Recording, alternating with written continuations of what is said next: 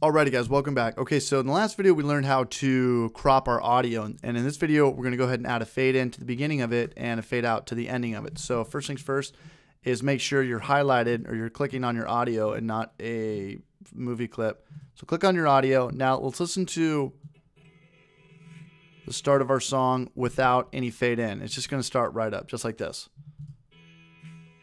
It's going full blast. So what I'm going to do is add some fade in. So I'm going to go back to the beginning. Now go up here and click fade in. Now, depending on how fast or slow you want the transition to fading in, all depends on how much you move this meter to the left or right. All the way to the right is going to have the slowest fade in. All the way to the left is really going to do very little. This is pretty much nothing right now. So I'm going to put it about halfway at about 5, around 5.0, 4.94 to be exact. So now I'm going to go ahead and click play and we'll check it out.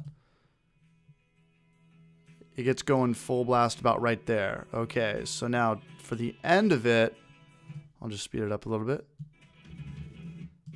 Now the song's really rocking and rolling. Now this is without fade out.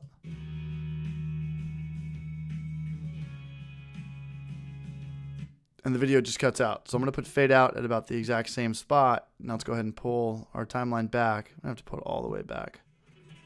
Put it right here up into our second to last frame, the middle of our second to last frame. So right now our song's going full volume.